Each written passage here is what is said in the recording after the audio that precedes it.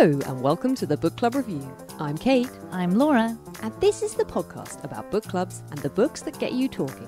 Today we're sitting down to discuss Where the Crawdads Sing by Delia Owens, a haunting tale of love and murder set in the marshlands of North Carolina.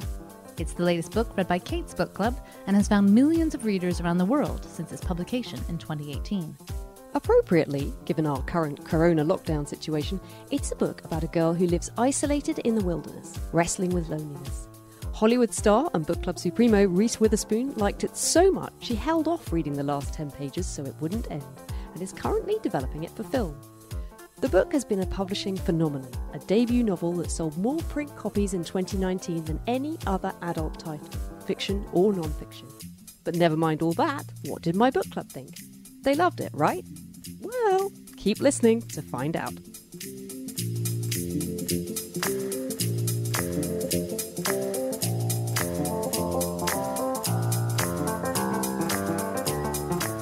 So Where the Crawdads Sing?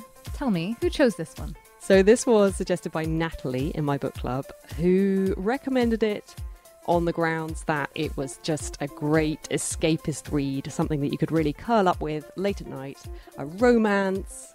We thought it would be a good change from our previous book, which was Hallie Rubenhold's The Five, which is about the women murdered by Jack the Ripper, which was excellent, but also quite a challenging read in some ways, sort of exacting read. So yes, offer us an escapist romance, and we thought, great, we'll read that.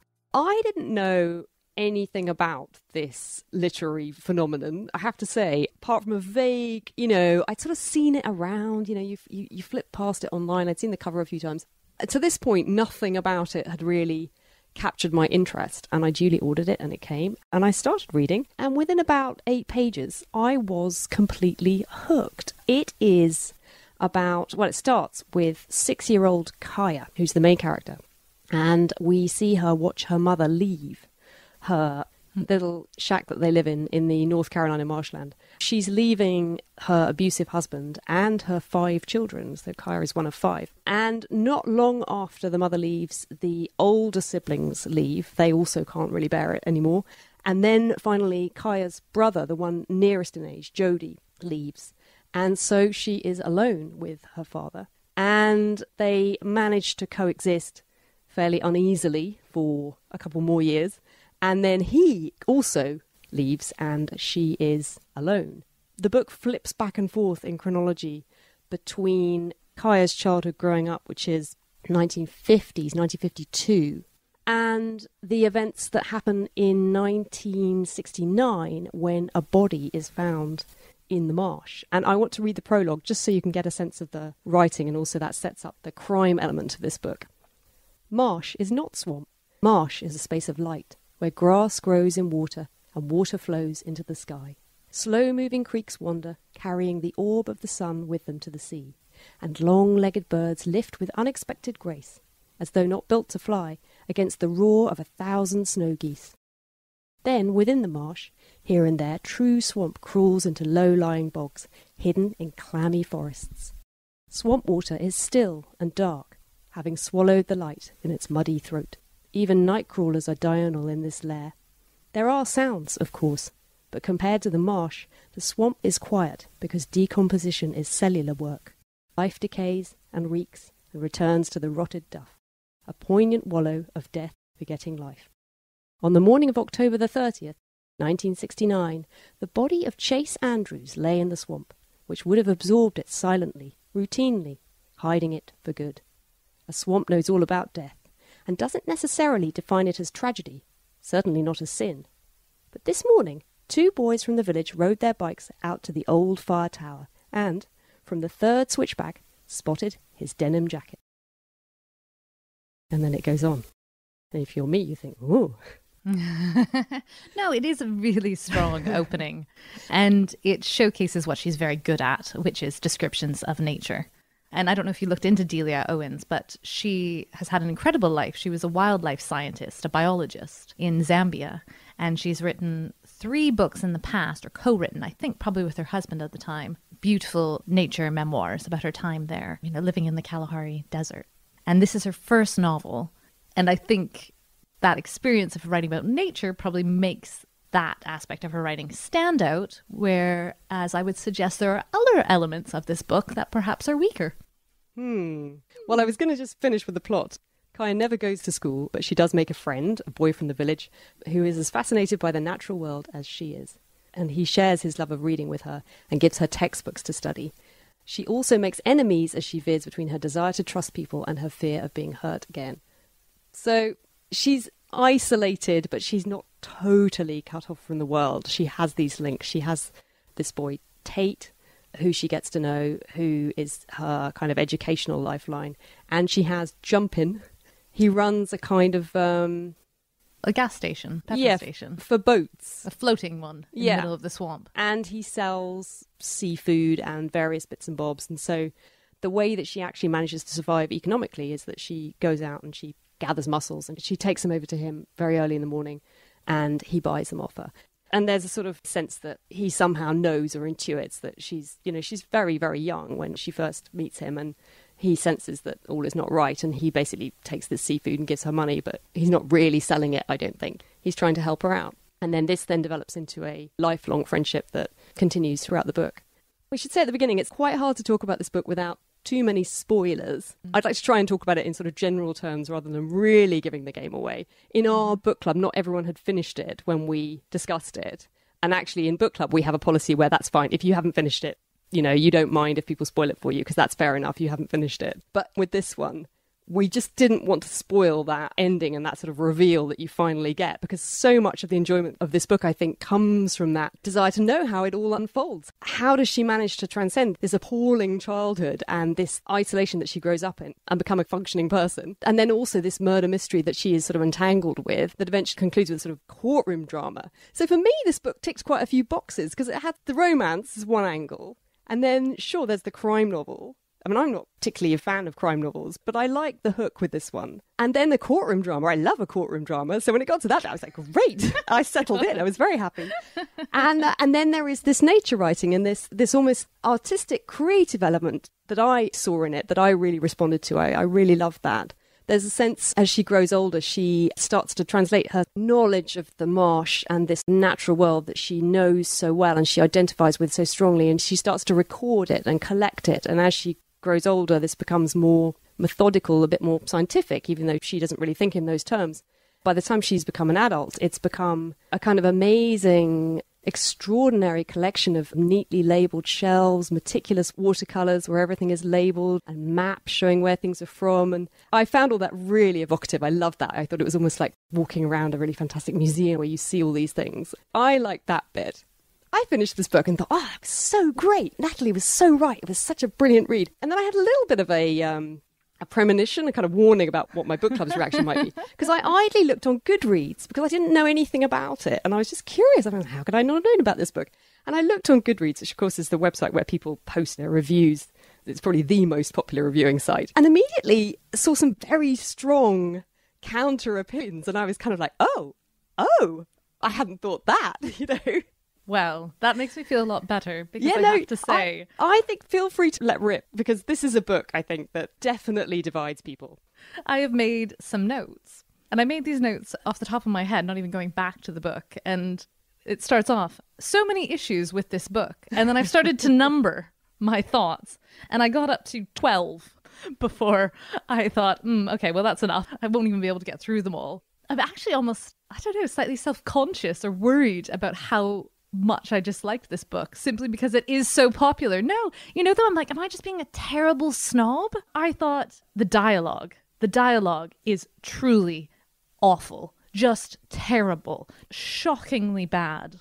Did you not notice this? Like, it's painful. Do you mean the exchanges between characters, or do you mean the way that she renders this North Carolina accent? Both. My biggest problem with the patois, well, one, it is quite jarring. And although I don't know anything about how people at this time in this environment, these are very uneducated, isolated people. They're called the marsh people. And I don't want to go too off on a tangent, but of course, this was a real culture. These people lived in the North Carolina marshes and had done for hundreds of years. But what bothers me most about the patois is that Kaya speaks in a very thick patois until suddenly she completely switches and talks like a scientist. And that's just utterly unbelievable, because even if you were educating yourselves with books, that's not going to change how you speak verbally. Where on earth is she going to learn how to speak differently? She learns from Tate. No. And he speaks proper. He does a little bit, but even his father is a fisherman, so he's not going to talk brilliantly. They don't even have that much time together. But no, what I really wanted to highlight is the dialogue. Give me a second. Just going to find a choice line. So speaking of Tate, his father at one point, in a brilliant bit of exposition, says, "I want you to know, son, how proud I am of you. All on your own. You've studied the marsh life, done real well at school, applied for college to get a degree in science, and got accepted. I'm just not the kind to speak on such things much, but I'm mighty proud of you, son. All right?" So just in case you didn't know any of those things, you now know them all. Rather than the narrator telling you, the father's going to spell it out. But you do know those things because you Then followed Tate's journey. Okay, then then See, this is one of... Kate, that makes it worse. No one speaks like that. Partly the issues of what people were doing and how you knew about what they were doing came up in book club. And my feeling was you see it through Kaya's fragmented observations of the people in the town who she observes in the same way that she observes the natural world around her. You know, she's held apart from all of that, but she's fascinated by it. She's watching it and she learns. Well, that breaks down, though, because at one point we're given her parents' entire backstory, of which she has absolutely no knowledge. The narrator just chucks it in there. I also like this. This is Tate to Kaya when he's reunited with her. "Look at you. So beautiful. A woman. You doing okay?" When's that from? That's from when he comes back from university. Yeah. "You doing okay? Still selling mussels?" He was astonished at how she had changed. Her features more refined yet haunting. Her cheekbones sharp. Lips full. Ah, well, now descriptions of Kaya are another issue. But going back to the dialogue, I found, I don't have any idea how people from North Carolina speak. But I found, for me, it just evoked this sense of a drawl, of a rhythm, of the way that they might shorten words. And I just didn't worry about it too much. They're like musical notes. I didn't worry too much about the actual words. What I got from it was the sense of how people might have sounded. And so for me, that worked, and I didn't pick it apart in that way. But I mean, you are absolutely not alone. There were several people in my book club who just could not get past the dialogue, and also an issue with the fact that the white characters, their speech is represented one way, and the black characters, their speech is represented very differently. And Amanda found that quite problematic, and sort of worried about that. Again, it didn't really bother me. I didn't really think too much about it. Race is on my list of problems with this book. Yeah. Well, just to pick up on Kaya, perhaps, because she is the focal point of this whole book. And I think definitely the sense that she was a little bit too extraordinary. And we are often told about how beautiful she was. But also, Amanda picked up on, she's very thin. And that's sort of presented as almost like an ideal, it's a good thing. When, as Amanda said, she's just been sort of scrawny and half-starved. It's a very good point. And actually, I was just idly looking around online, and I found a good line from someone with some kind of medical background who articulated what Amanda was fretting about. Maybe it's because I work in the medical field, but I have a very hard time believing that a 7-year-old with no money would be able to survive this type of environment with just a shack with no running water, no way to bathe, and lack of food. The author described plenty of beautiful things in these wetlands, but failed to mention the dangers: crocodiles, mosquitoes, sinkholes, hurricanes, etc. At one point, the author describes when her brother was hit in the face with a fireplace poker, a gash that left a massive scar, and said her mother just sewed it up with her sewing needle. Without access to healthcare and antibiotics, that kid would have died from a massive infection. And surely Delia Owens knows this. She's a scientist. Yeah, but it comes down to... Well, we're going to circle around to this again. But, it comes down to whether you mind about these things or whether you're happy to just be swept along. Really, I think it does. For some people, these little problems, these little inconsistencies totally disrupted any enjoyment they might have derived from the story because they kept being jarred out. So Andy Kay, who's a newcomer to my book club, because of these corona times, he's a delightful newcomer to my book club who I've never actually met in person. But I've now enjoyed his company in 2 Zoom book clubs, and I'm loving having him. He's a very enjoyable addition to the group. So I didn't realise, because I just don't know him very well, he's friend of a friend. He seems to have some kind of naturalist background. He seems to know about nature and things. And so he had issues with that, which surprised me because, as you mentioned earlier, Delia Owens does have this background in science and nature writing. She's a published author. She's lived for most of her life in Africa, working with animals, and has written extensively about this. And so one of the pleasures for me was feeling like I didn't have to worry about all that, and that this was underpinned by a scientific understanding of the natural world that really, I thought, gave this book a depth and maybe a weight to it that it needed. Anyway, Andy started blowing holes even in that. So I'm not sure if you remember when Kaya's distressed, she returns to her place of solace, which is this beach, and there are these herring gulls that are there. And she feeds the herring gulls. She's been doing it since she was a child. And to her, the herring gulls are almost like people. And there's one particular herring gull called Big Red that she talks to. And then Andy said at one point she refers to generations of herring gulls that she has known. And Andy said the lifespan of the herring gull is 30 years. So at that point, he sort of put the book down. He was like, there's no way she could have known generations of herring gulls when a herring gull lives for 30 years. And I was like, what? So another thing that happens is she doesn't have access to people or other humans to sort of learn about the world. She's learning it all from these school textbooks and what she's observing.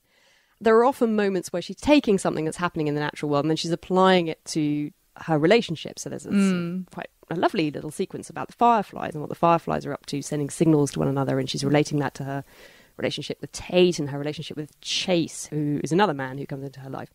And there's a sequence, quite a powerful sequence, with the praying mantis. Do you remember Powerful, painful, laboured. Right.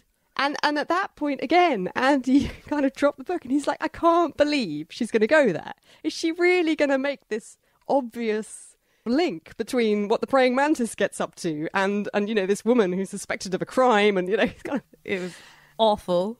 I mean, you know, again, for me, I was just like, I didn't mind. It was fine. Well, you're in the majority. Well, no, I'm not. So with my book club, I have not to say, in your book club. I just mean with like the rest of the world. I don't know. I suspect the rest of the world is probably as split up as us, because even the people who didn't like it still bought it. So by what everyone measures everything by, which is sales, it's the same. But I think my book club certainly were pretty 50-50 even split, which is the best possible thing, I think, for a really good, lively book club discussion. And we certainly had that.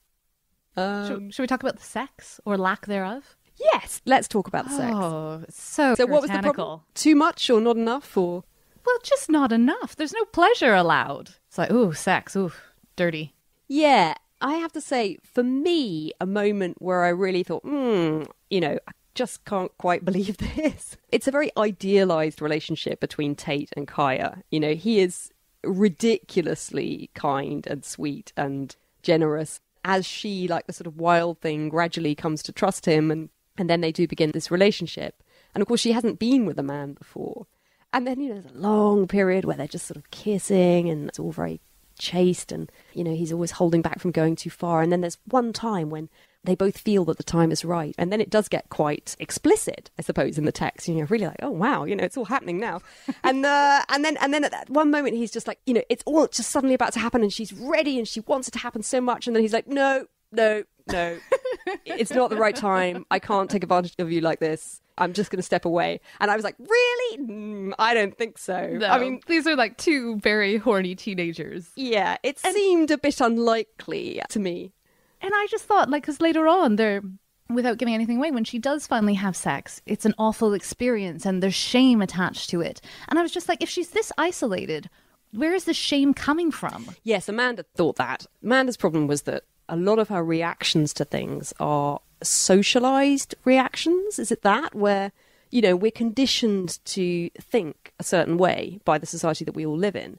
So yes, this idea of sex is somehow a shameful thing and that we should be embarrassed by it, or, you know, feel that we've done the wrong thing or whatever. You know, Amanda was like, she wouldn't have any of those feelings. If her knowledge of the world and society came from looking at nature, she's not going to be thinking those things. I mean, my rebuttal to this was, again, to come back to that point that I feel like I think the author covers it. To me, although Kaya is isolated, and yes, mainly she's sort of in the natural world, she's not uninterested in the town and the people. And in fact, she's fascinated by them, and she's always trying to learn how to behave and how to fit in. Even though she doesn't want to, she wants to hold herself apart, but that doesn't mean that she's not fascinated by that world. So for me, it was covered. So we're skirting around it, but there is this murder at the heart of the story. The book starts off with this murder. I'm not a crime reader. I don't really like crime novels. I don't really like the way that they're often quite clinical, and that drip, drip, drip of information just drives me wild. For this, which is really crime light, isn't it? I mean, it's not really... What do you think? I called it cozy crime, and Sally picked me up on it because that's not the definition of cozy crime. Cozy crime is usually set in a little village somewhere, and I don't know, it's like murder around the tea table or I don't know what. But anyway, my thinking, the reason I said that was because there's no real trauma here. It's all quite clean. There's nothing to really upset or distress you as a reader. You know, you don't really care very much about the character who's murdered. It just felt quite untroubling. And that's the kind of crime that I want to read about, really. I don't really want to read about horrible, twisted murders and awful things. So, you know, it's as unworrisome as everything else in this book. I think one of the main things that kept coming up is, again, for the people who loved it, it was just an escape. It was a book that transported us. It took us away. We didn't worry too much about the details, the herring gull's lifespan, whether or not she would have known how to have sex, you know, how she learned to talk nicely, you know. We didn't worry about it because we just loved being in that world, and we loved the idea of this character. Maybe that's it, you know, it's about loving the idea of a character and not minding too much whether that character could possibly really have existed or not. I don't know. Maybe. I just felt the characters were generally really flat.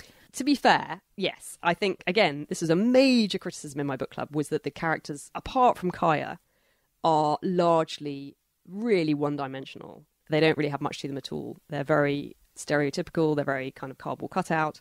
Again, you know, how much do you really care? I mean, there are novels where I care about that. There are novels where I want my characters to be full of depth and nuance and well-rounded. But this isn't one of those novels. This is a novel where, you know, you just want to be swept along by the whole experience. And I don't mind too much that I didn't know about Chase Andrews' childhood. Or my problem is the romance, is that if I'm going to read a romance, I do want to feel that there's a connection between the characters, or I'm just not going to care. And that was the case for me. I was like, who's Tate? I don't know. You know, we keep being told that they care about each other, but we're being told regularly rather than shown. I mean, there was an emotional connection, wasn't there? Because even from when she was very young, he was kind to her. And I think there's a thread that runs through this about someone who has been abandoned by her mother, and then her siblings, and then her father, and who yearns for a connection with people, and yet at the same time is terrified of having that connection because she knows the pain of loss. And so there's this thread that runs through about someone who's reaching out all the time, who's reaching out emotionally, who wants to connect, and yet at the same time is fiercely protective and fiercely guarded because she doesn't want to feel that pain again.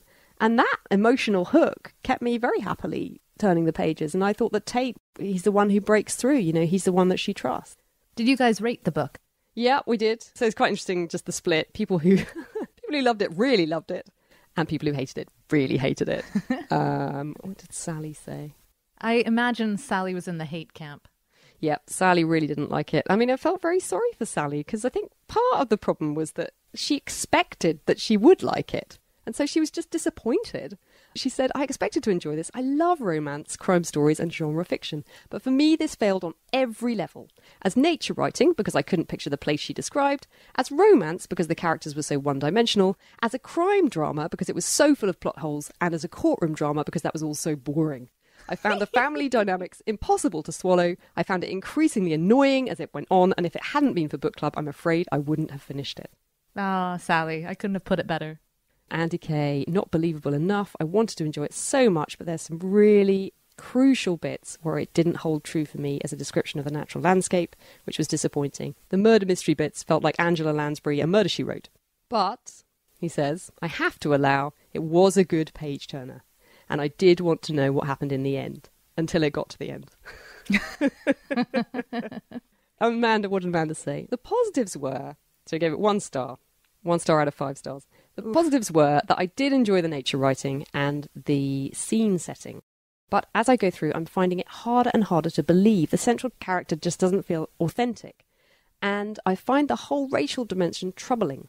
But I also will say it possibly compares quite badly to the last book I read, which was Drive Your Plough Over the Bones of the Dead by Olga Tokarczuk. Do you remember me talking about that one? I do, yeah. Which, yes, I think unarguably is, in literary terms and as a crime thriller is probably a better book. Didn't she win the Nobel Prize for Literature? Yes, she did. She says perhaps... Different standard. Amanda says, perhaps also I'm not really much of an escapist reader. I want something with more meat and depth. What did lovely Natalie say? Well, Natalie, yes. I was really carried away by this. I connected with it emotionally.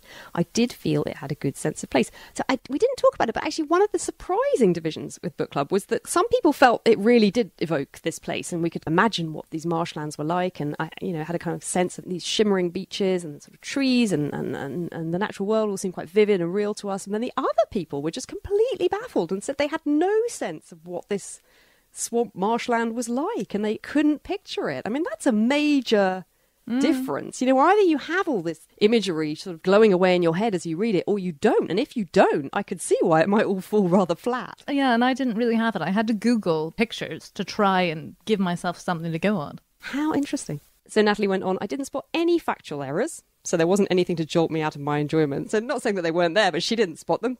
I would say the same for me. And I really like the ending and the way the author wraps things up. I really lived in this book while I read it. I thought that was such a nice way of something. I felt the same way.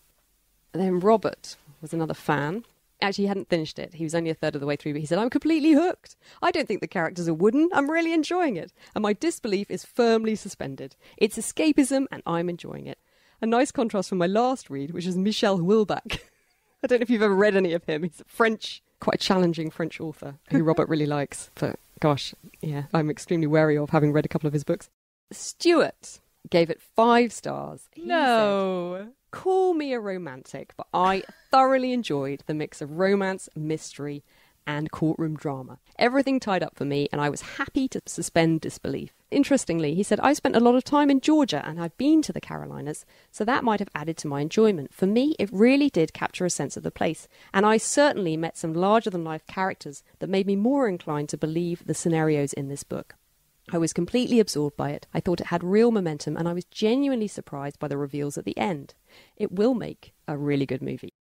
And he said, as for me, I think Owens has made a really successful transition from science writer to novelist. Her background added to the story, but it never overshadowed it. The balance worked really well. I agree with that. For me, as I said, I felt it was the nature writing that was sort of giving this book the kind of depth and the anchor that I felt it needed. Otherwise, what is it? It's just a sort of Nicholas Sparks romance. I mean, Yeah. There's not really much to Yeah. But if you see beyond that, Laura, as I did, for me, I felt that nature writing was the thing that hooked it. But actually, subsequently thinking about it more, there's a very nice quote from Alexandra Fuller, who wrote a book we did a long time ago for book club called Don't Let's Go to the Dogs Tonight, which is really good. She said, a lush debut novel, Owens delivers her mystery wrapped in gorgeous lyrical prose.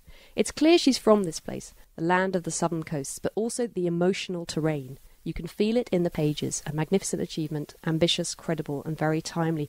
It's that, isn't it? It's the emotional terrain. I just realised, gosh, yes, that's what I'm responding to, and that's the truth that I'm sensing in this. The rest of it is total frippery flim-flam. Of course it is. But for me, it felt like it had this thread of emotional truth, something that the author understood and experienced, that then lent itself to these barely credible characters, this scenario, the rest of it. For me, I think it was that. I think that's the thing that I responded to, and I suspect perhaps the many people who have enjoyed it. But it is a hilariously divisive book. I've just bought a copy to send to my mother-in-law, who's currently struggling through The Plague by Camus for her book club, who just like to torture themselves. And I said, for goodness sake, I'm going to send you something. Read that. I mean, she'll finish The Plague, but I was like, this will be light relief. And then, busy dispatched it. And then I just thought, gosh, is she going to like it? You know what? I don't think she will, actually.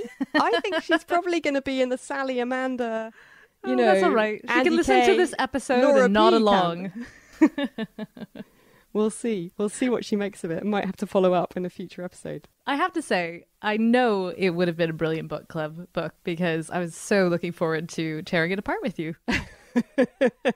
And I think the people who really didn't like it would have loved to have had you on board, because that would have tipped the balance. But yeah, cannot recommend this book highly enough as a book club book. And I guess you just have to judge for yourselves. If from the sound of everything we've said, you think it might be something that you would like, then rush to get a copy, because you'll love it and it will transport you. And I mean, I was up until 2 a.m. reading this book. I loved it. I didn't want to put it down. Yeah, and I was so bored. About halfway through, it completely lost me. So there's the two extremes for you listeners.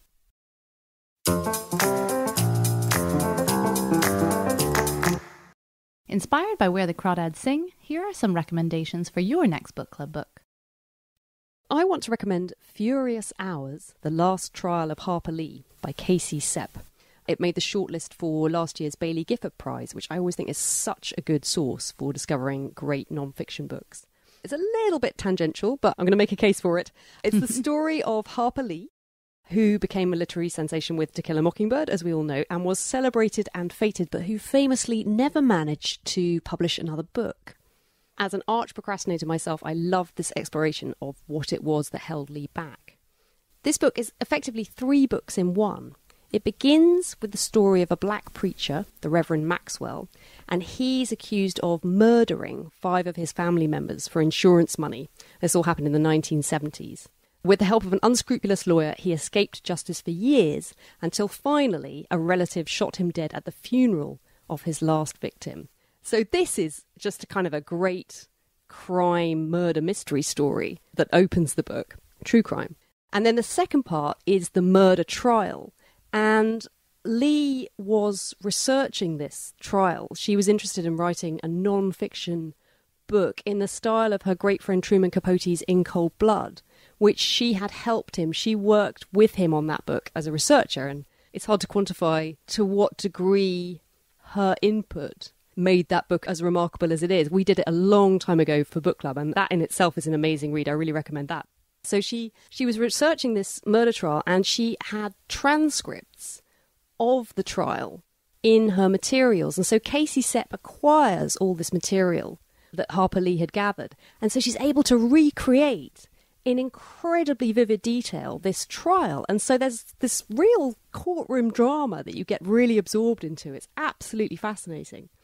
And then thirdly, and obviously most importantly, is the story of Lee herself. You know, why did she have this writer's block? What happened? And how she hoped that this story, when she finally latched onto something that really seemed to kind of kindle her interest and inspire her, she hoped that this would be the story that would get her past this writer's block.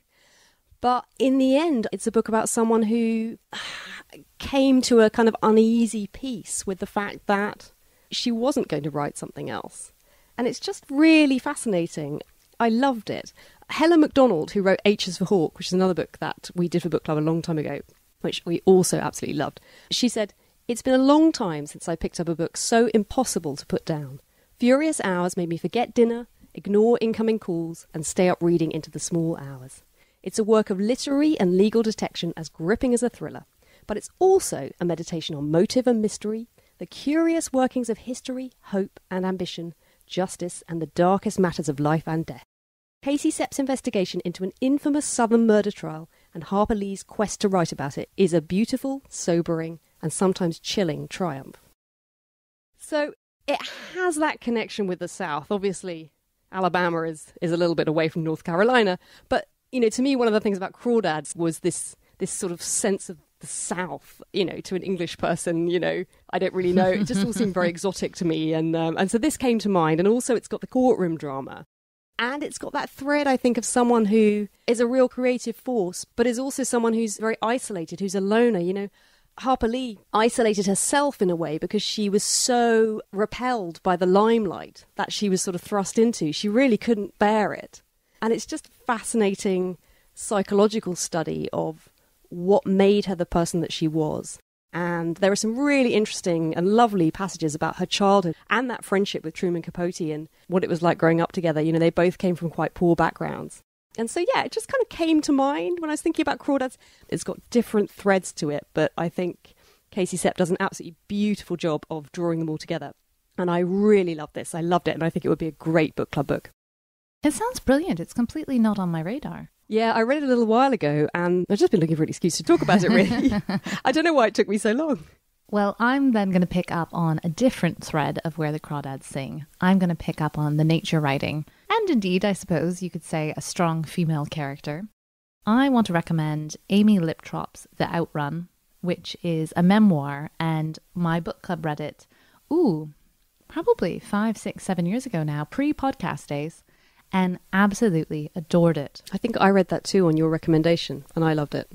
It is the memoir of Amy Liptrot, who wrote it in her early 30s, and it weaves together her very traumatic downward spiral in East London as her alcoholism ran away from her. She was, for all intents and purposes, a nice middle-class girl, but she had this sort of wild streak to her. And she traces that back to her upbringing in the Orkney Islands, off the northern coast of Scotland. Now, as it is, I'm quite obsessed with the Orkney Islands because my mother's family were from there. And since reading this book, I have been. So when I knew I was going to recommend it, I started to reread it, and it is so beautiful. The writing is fantastic. Amy Liptrot had a real tense relationship with the islands. She was desperate to get away. She was desperate to get to London. She really wanted to be in the centre of things. And she does. She goes to University of Edinburgh, incidentally, with one of my book club members who recommended this book. They worked together on the Edinburgh student newspaper. And then she makes her way down to London. And she was probably, partying in East London, hanging out in London fields, maybe 5 years probably before I would have done. I mean, hey, I was definitely no wild child like Amy Liptrot. But that life is very familiar to me.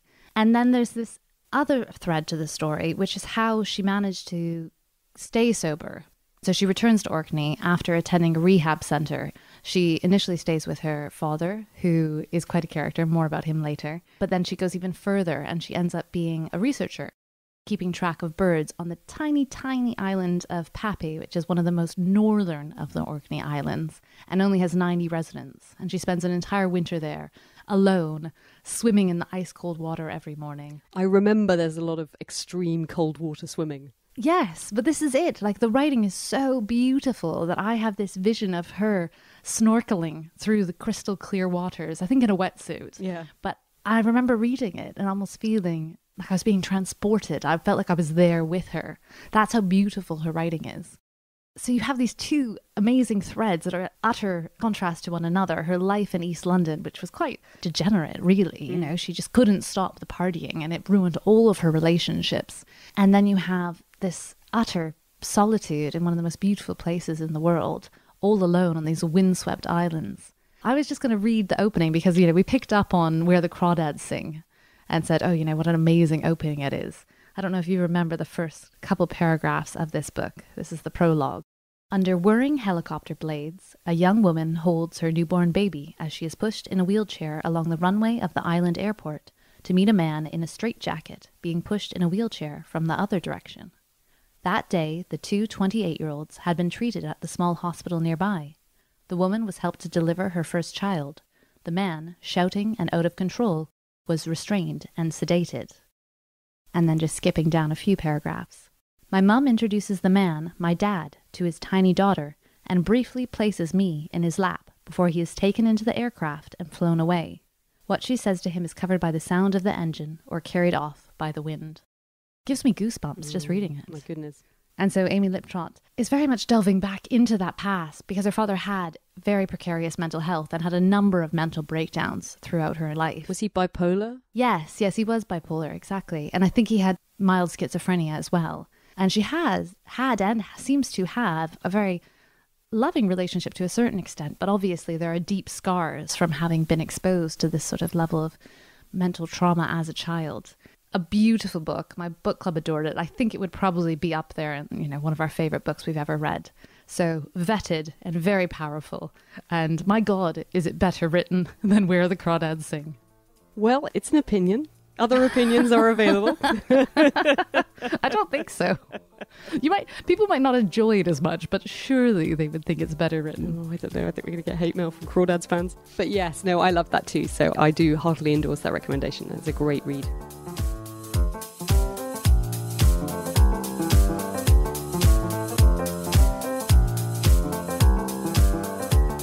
That's all for this episode. Books mentioned were The Five by Hallie Rubenhold, Furious Hours by Casey Sepp, In Cold Blood by Truman Capote, H is for Hawk by Helen Macdonald, and The Outrun by Amy Liptrot.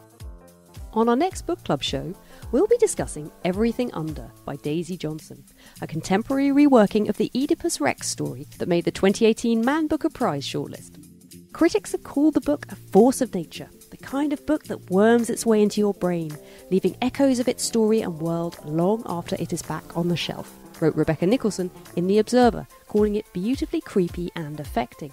But did it make for good book club discussion? Listen in to find out. And coming soon, we also have an interview with Claire Hanscombe of Britlit, the podcast that brings the British book world to the American masses. We'll be getting some of her top recommendations for book club and her favourite lockdown reads.